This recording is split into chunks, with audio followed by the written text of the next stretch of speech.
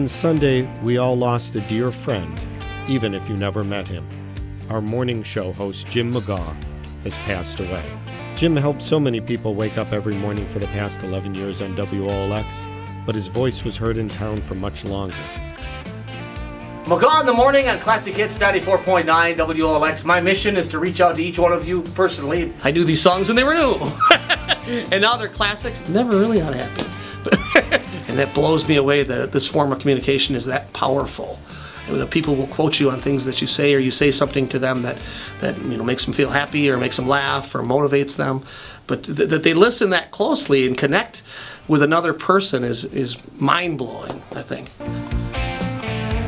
He truly loved you, the listener, and wanted to make your drive to work or school or perhaps home from a third-shift job fun and entertaining, even if he only had your attention for a few songs.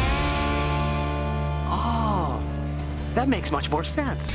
One thing we do know is that Jim McGaw was doing what he loved right until the very end. Rest in peace, Jimmy.